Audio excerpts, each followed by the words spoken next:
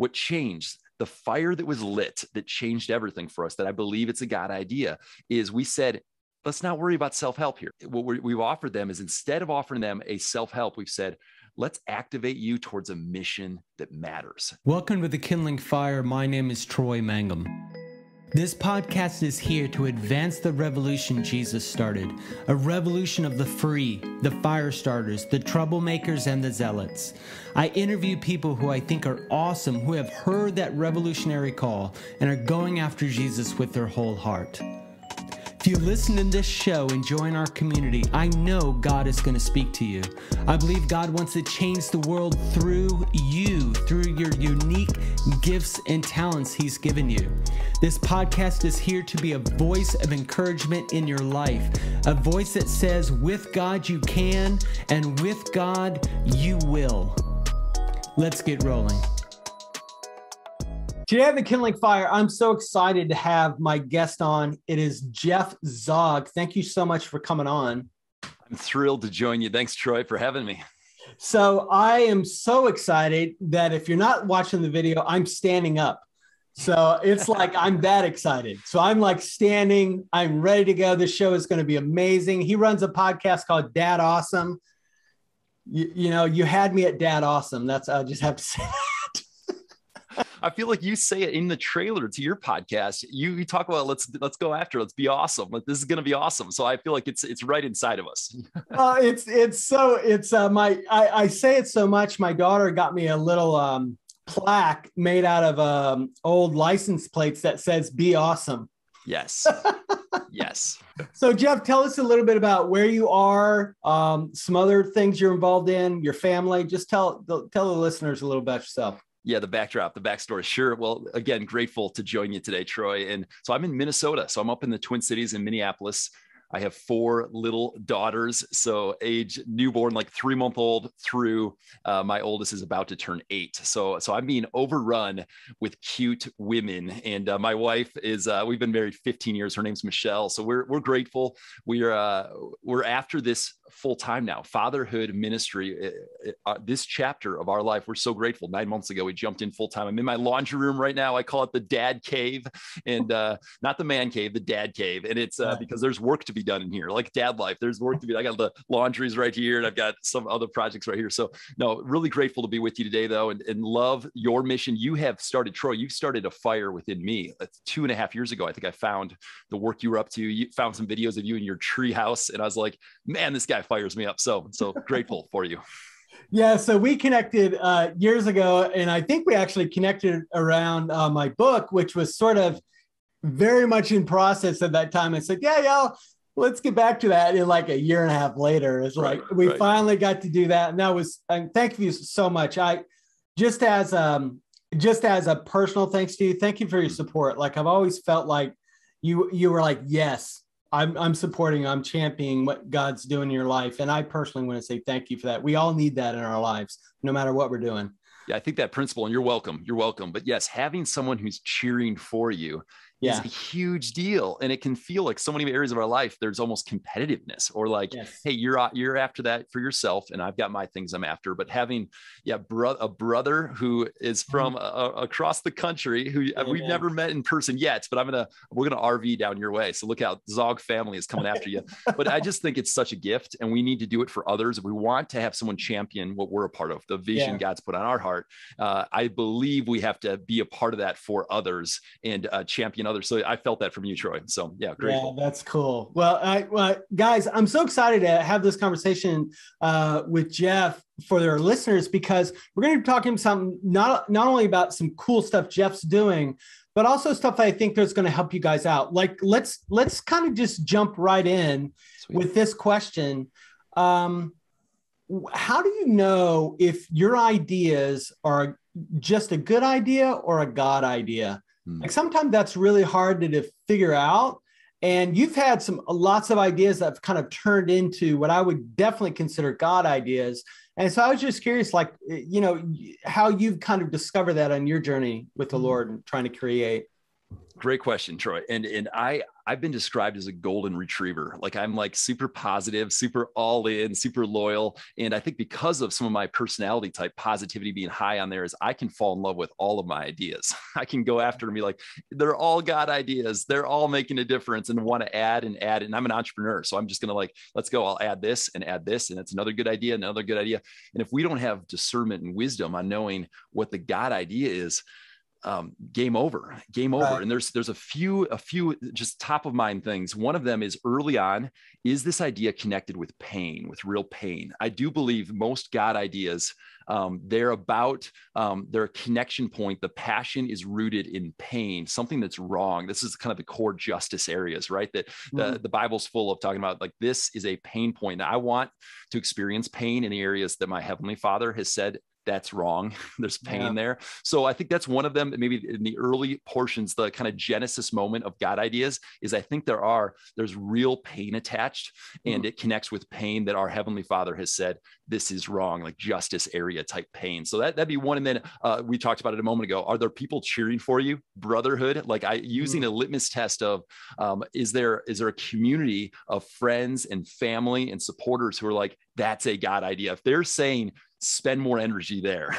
And if my most important person in my life, if my best friend, my wife, Michelle, if she's like, there's something there, that's a good signal. That's a good signal that it's a God idea. So is there family synchronization behind this idea? That's another good signal. It's a God idea. And then it's the fruit of the idea. It's like the impact filters of like, that's where, again, I think God ideas start to spur of like, oh, this is a multiplication effort, not an addition. Because when we're thinking addition, like Jeff will put this effort in, and then Jeff will put this effort in, and then my friend will put this effort, and there's 3 efforts put in, we get 3 return. That's a Jeff scope. That's a Jeff scale idea. God ideas, you put 3 bits of effort in, and you get a 30 times return. That's like, so I think we need to measure, engage on that side as well, being like, is there an impact point that's miraculous?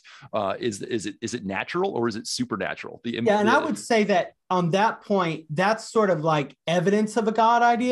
Sure. But sometimes you're not going to be able to see until you actually walk through some doors fully in faith, that trying it out. But that's definitely a litmus test. Like, was it? That to me is a wow. So what if you don't get those returns, but it's still a God idea? Like, that's a great question. So at what point does the golden retriever that I describe myself, the resilience, the perseverance, like so many of the efforts, I mean, we can look at Jesus, right? Like whatever he was up to, there was no stories written about it for those first 30 years, right? Is this my behind the scenes chapter? I'm not comparing myself and my ministry startup with Jesus, but like, are we in a chapter of the unseen? You plant seeds and there's an unseen before they start to sprout. Or like, just gauging that. To me, a few things I do as a rhythm is one day a month is a prayer day. I take a day. It's usually the first. So it was just 2 days ago, the first business day of the month. Ideally, I did this before I had a job that I worked for myself. So I'm working out of, again, the dad cave right now. But even when I was a pastor for those 7 years, I inconveniently took time out of my schedule to say one day a month, it's a prayer day. I'm going to reflect back. What's God been up to the last 30 days? I'm going to pray forward. What's he up to the next 30 days? I'm going to calibrate my life around hearing the voice of God.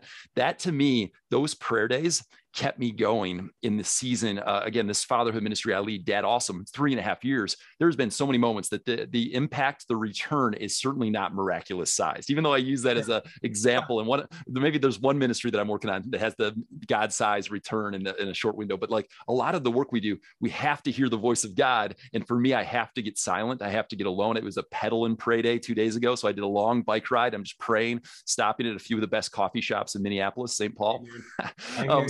So anyways, yes, that's a rhythm. Yeah, exactly. I hear you, Lord. Macchiato. Yes, Lord. So yeah, those are the types of filters that help. Again, the friend one, the alone. I mean, Sabbath, the weekly Sabbath is a portion of that. The monthly day, though, for me is a little different than Sabbath because I'm really trying to tune my priorities and my time and my schedule and energy and effort to what's God putting more focus on.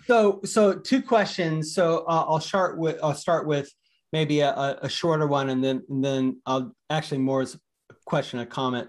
Question is, in related to the prayer days, do you feel like God has ever said, take this off you're in a moment, you're praying, you're intentional, you're praying about past and future? Has God taken things off your plate? Has God put things on your plate in those days?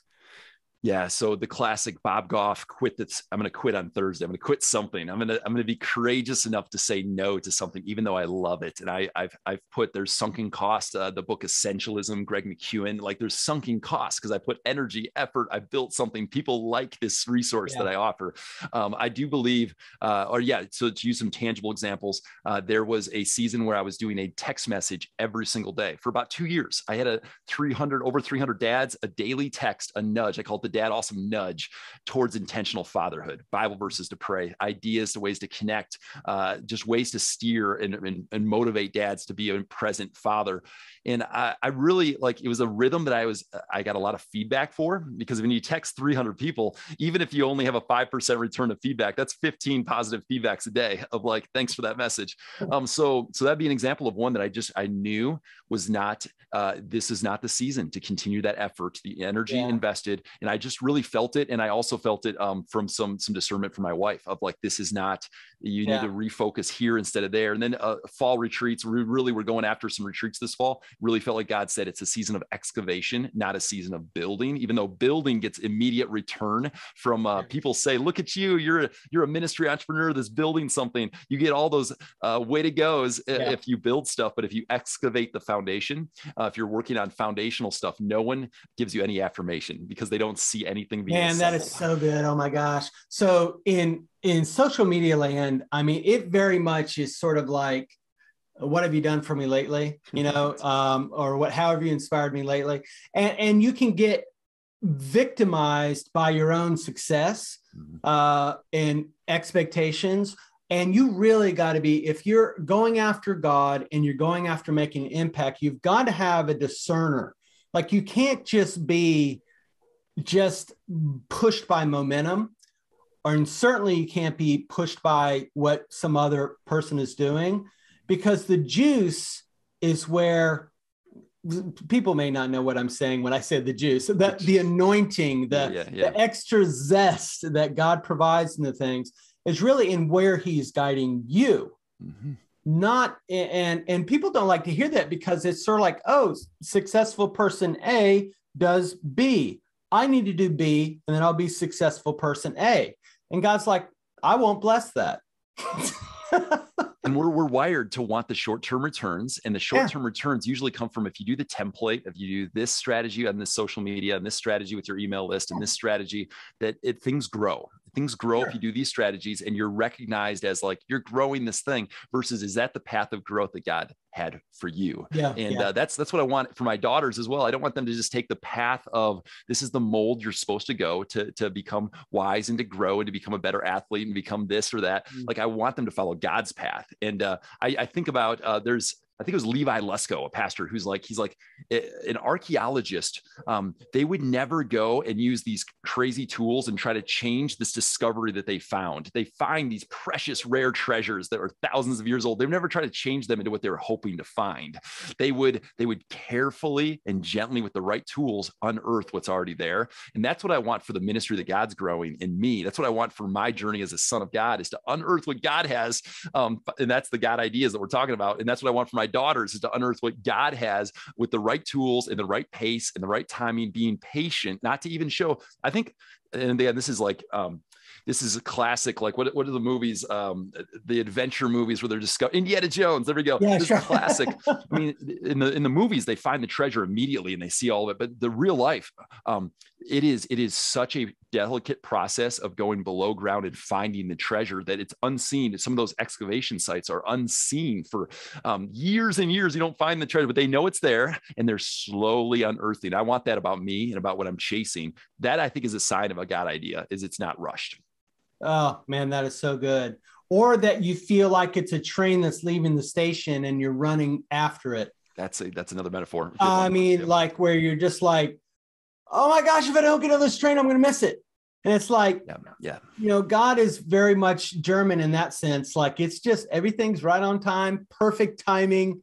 It's just going to be like when you step, that's when the provision or the guidance is. And I would add this though, if it's a running after the train, I'm seeing the scene from The Greatest Showman. He's running and he's reaching, jumping onto that train. Cause it's like, but like, you're not the only one who sees that train is a God idea and you should run after it. There are other people in your circle that are like, you catch that train. It's perfectly timed. Run. Like if you're the only one that thinks it's a run scenario, if your wife or if your kids or if your friends or if your church is like, this doesn't seem like a run scenario. It's a pause. Don't run and grab that train. Because I did run and catch a train when I was in college. I was a full run, caught a train, jumped on it. And we were preparing for the train goes by the football field at our college. We were going to jump on a train and do a banner in the top of the train as it went by a football game. And we were scouting it. And I ran and jumped on that train. Only 2 of the 4 of us made the train, and jumping off a train at that speed, a full sprint speed onto the rocks that are usually around the train track. Well, 1, it's illegal. So I'm admitting to an illegal, but 2, you got to be careful jumping off a train moving that fast. This is way off script at this point, Troy. I'm taking this down a story, but like, you got to be careful. You're going to get hurt in a hurry if you tumble on those rocks. So catch the right train, Yeah. And I love that analogy where you're like, if you seem to be the only person running and those that God has put in your life, hear me again, those that God has put in your life. That doesn't mean every relationship you have has to agree, but those that are a God relationship in your life, like a wife, like a husband, like a mentor, say yes, and they run with you or they're cheering you while you're running, great. But if you're running and you keep looking back saying, hurry up, hurry up, hurry up, that's probably not the God train. I had an Asian friend of mine when I was in seminary. He was so wise. He basically said, the rivers that God's cuts run deep. He said, normally those rivers have many tributaries that come into the river, and those all that water running into this single river creates a deeper river, and it has all this input. And he was kind of talking about ministry support.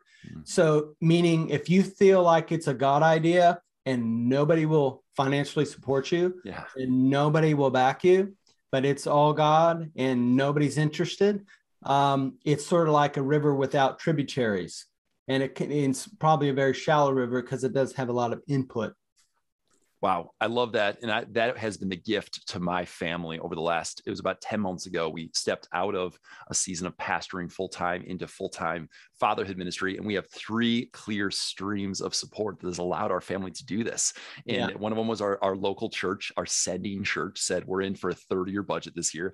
The other was, it's an enterprising ministry. So there's a revenue stream attached, and that covered a 3rd of the budget. And then friends and family, some fundraising without hardly asking, covered the other 1/3. So like we saw that exact, I never thought of it that way though, as far as streams. And like to us, it's been such a gift of like, this is a God idea because of the streams of financial support. So yeah, I love the way you kind of describe the visual of that. Yeah. So let's talk about one of your awesome ideas I'm really excited about. It's called Fathers for the Fatherless and to the Fatherless. For the fatherless. Yep. Fathers for the fatherless. So when you described it to me, described kind of what is happening with it, my spirit really leapt. Like it was very much like, this is awesome. It had the God idea stamp of approval or whatever on my heart. Like it really, just hearing about it was like, man, this is an amazing idea. So let's just start with that. What is it? And then we can talk about kind of what's happened since it started. Well, thank you for inviting me to share. And so Fathers for the Fatherless was started just over 2 years ago. So it's our 3rd summer of this ministry initiative. It is a ministry initiative that activates dads to do something hard on behalf of the fatherless. So just like the name would indicate, Fathers for the Fatherless is a team of fathers riding their bikes 100 miles for the fatherless. So it's doing a hard thing physically that takes 12 to 16 weeks to train for, which is a great time period to form some great relationships. The secret sauce of Fathers for the Fatherless is no one rides alone. It's not a solo ride. It's a team ride. We all ride together. together. And we've had about 100 involved over the past 2 years. And this year alone, we have over 250 already signed up to join us for rides. These dads have said yes to a mission. And often what causes a dad to say yes to riding 100 miles, it might be fitness. They're like, I want to get in better shape. It might be fun. Not often does someone invite in this season of life. Again, I'm turning 40 this year, but this season of life in your 30s or 40s, not often does someone say, hey, come do this fun thing with me, even though fun is painful in this case, 100 miles, but sometimes it's fun. Sometimes it's friendships. They're like, I'm in because of friends. I want to meet some other friends. Some of the guys said yes because of fatherhood. It's the only thing we're doing around intentional fatherhood. So they're like, hey, I want to become a more intentional dad. Some it's the fatherless that causes them to say yes, because they're like, I care about this mission of fatherlessness. And then the secret mission, or I guess there's one of the first, faith.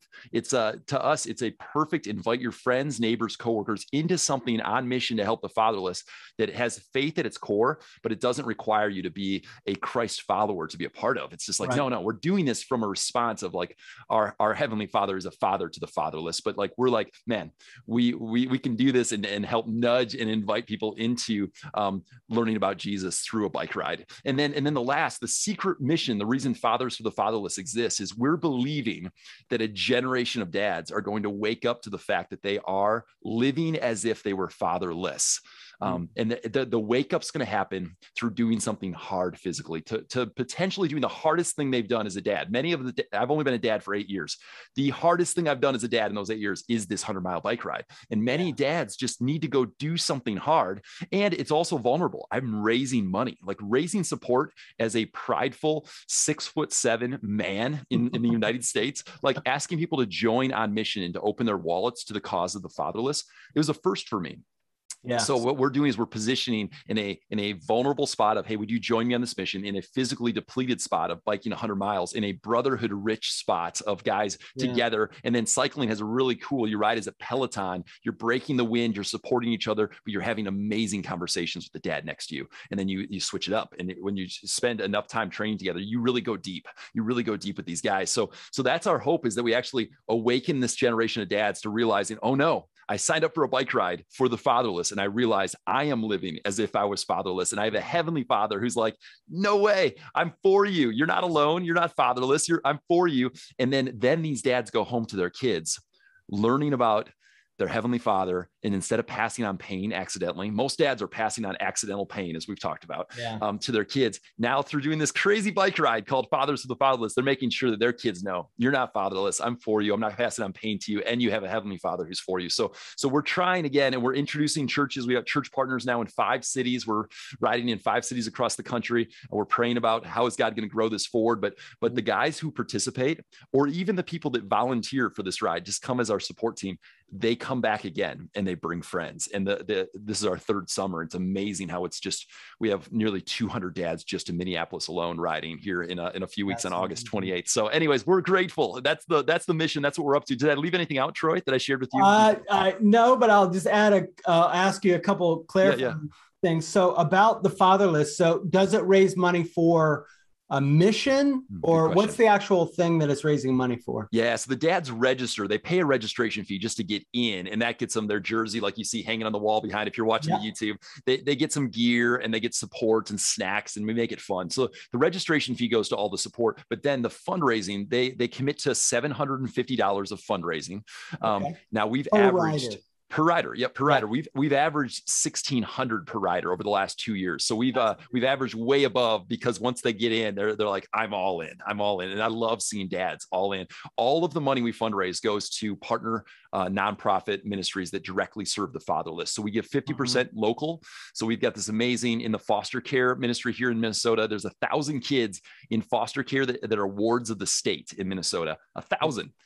It's tragic. They have no aunt, uncle, grandparent, parent to go back to. They're wards of the state. Our dream and vision is, through our partner, the Real Hope Project, is to find those kids a forever home. So we're funding half of the money we raise, which hopefully will be well over $1,000, or $100,000. Our prayer this year is we're raising $1 million for the fatherless with all the cities. But half the money stays local, half goes global through our partner Venture, who supports orphanages in Southeast Asia. So the fatherless in that area of the country. We're so grateful for those partners. So all that money that we raise, though, goes through partner ministries that directly serve the fatherless. So, so if there are listeners that are like, they're actually involved in a church, they're a pastor or they're an active member of their church, and they're like, man, that sounds awesome.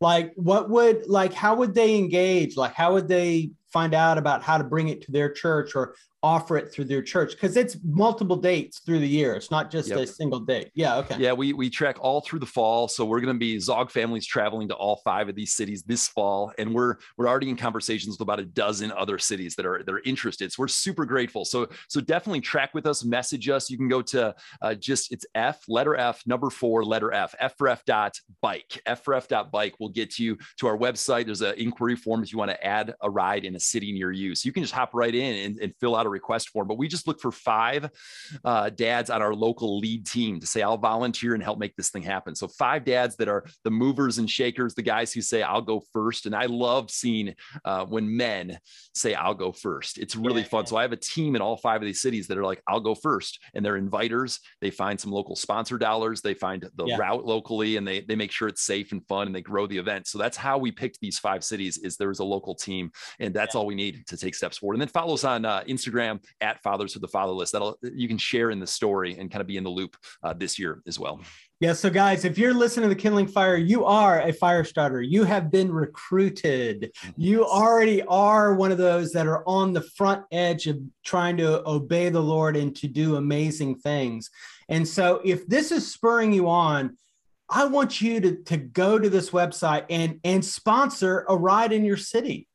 Like, especially if you're a bike rider, like if you don't have to be, but I mean, it'd be good if you probably ride. That's 100 miles. Is not. Well, let me jump in there, Troy. So half of our riders, about 50, were brand new cyclists, did not have a road bike. They signed up without a road bike. They show up at the first training ride with a hybrid or a mountain bike or just a cruiser. And then they're like, okay, I better look on Craigslist to find a $300 or $400 bike. That's awesome. Road bikes, it's an investment. You got to, they're not cheap, but like, it's amazing that half our team were brand new cyclists. And then they went from literally couch. They've ridden a 10-mile ride to century. And we help with training plans and stuff we design the whole experience for the rookie cyclist. Yeah. So. Yeah. And I just want to go on the record as pray that you will get a bike sponsor for this event, or multiple, that will just donate bikes to people that have no bikes, just to be a part of it.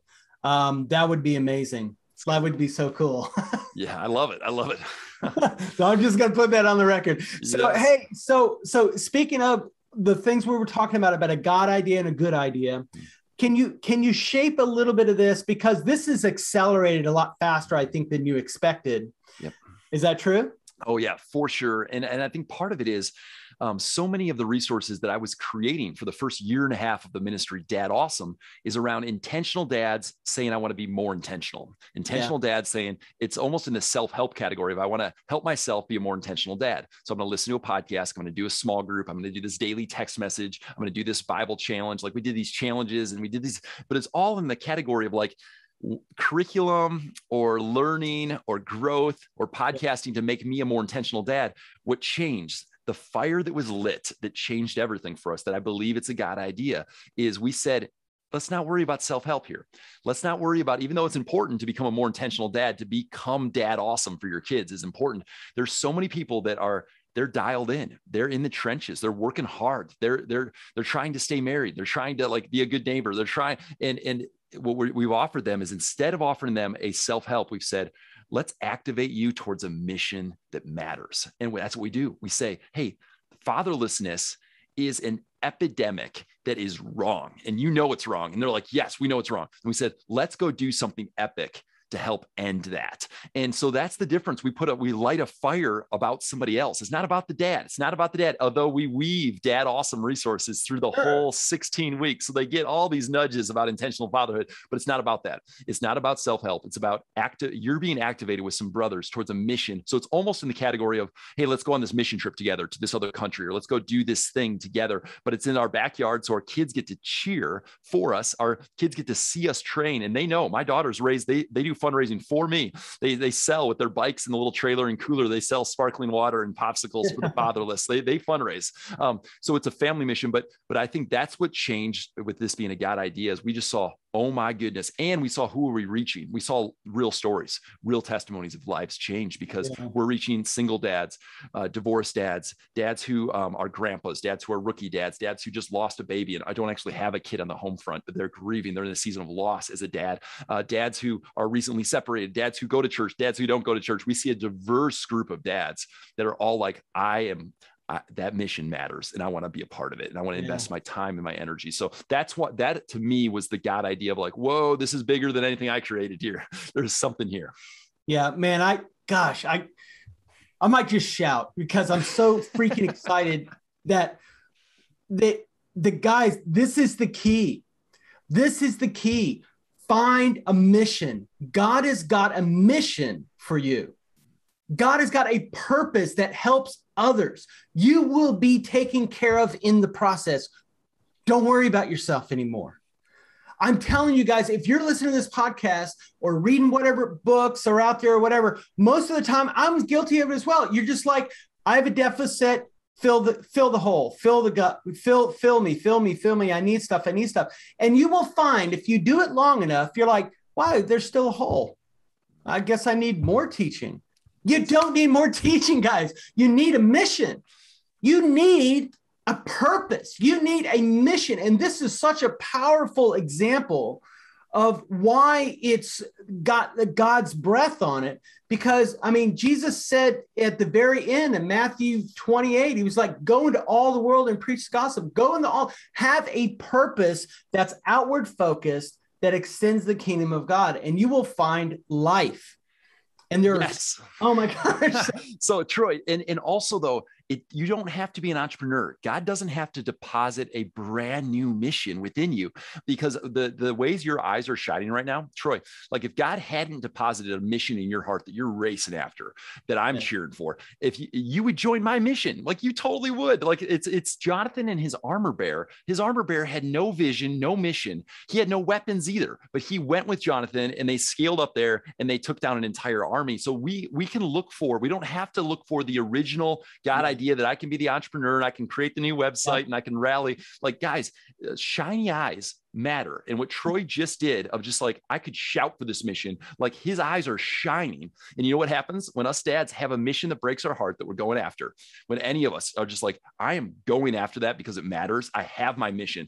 And it doesn't have to be ours. It could be, again, somebody else's that we're supporting. Our kids, their life trajectory is completely different if they have a dad whose eyes shine and heart breaks for something that matters, that they have a mission. And again, there are missions all around you. You spend 15 minutes on Google in your city saying, well, who's doing something in this? Who's doing something? You'll find a leader who has been desperately praying for and needing a armor bearer like Jonathan had to go after that mission. So do not get stuck in analysis paralysis of like, I don't know the thing. Maybe I should read 6 more books. Maybe I should listen to more podcasts about starting stuff.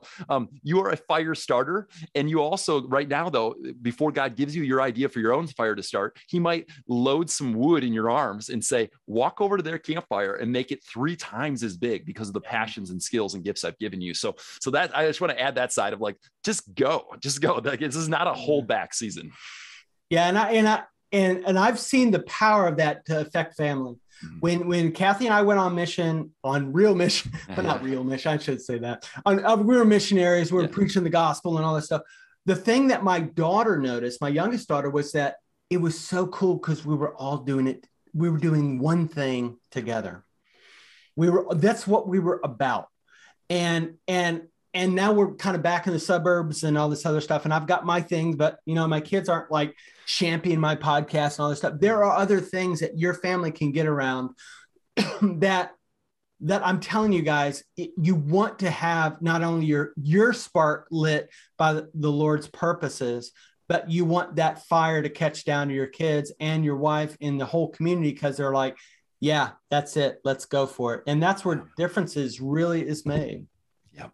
That's so good, Jeff. Man, I'm so excited that we got to talk about this and just spur guys on. If people want to kind of follow up with, like you've talked, or just give the websites again, like where do we find more information about what DadAwesome as well as Fathers for the Fatherless? Yeah, the websites are dadawesome.org for the podcast, small group curriculum, all those kind of things. And then F4 number F. So it's F4F.bike is the other one. Then we're at Fathers for the Fatherless on Instagram and at DadAwesome on Instagram. So yeah, would love to engage and just cheer you on. And there's no doubt that the path that DadAwesome is on and Fathers for the Fatherless, Troy, and all of the efforts from your book, which we're just thrilled that we just recently recommended to all of our listeners, Fatherhood Face Plants, and then your ministry, the Kindling Fire. Like, let's go. We're going to be teaming up in bigger ways. So let's do it. Absolutely. Well, I can't wait to actually see you in person when you show up in your RV and your 6'7" self. But look, thank you so much for coming on the show. It's been amazing. And Jeff, just keep at it, man. Keep burning, brother. Hey guys, thanks for listening to the podcast. Hey, if you did like it, it would be really helpful if you want to send us a review over on iTunes. That would be really cool. And if you want to connect, go over to Instagram, search Troy Mangum or the Kindling Fire, and we can connect there. And that would be a great way to kind of stay in touch. I am doing a YouTube channel, so we do video formats of these podcasts, and we'd love to have you look there. Okay, guys, until next time, be awesome.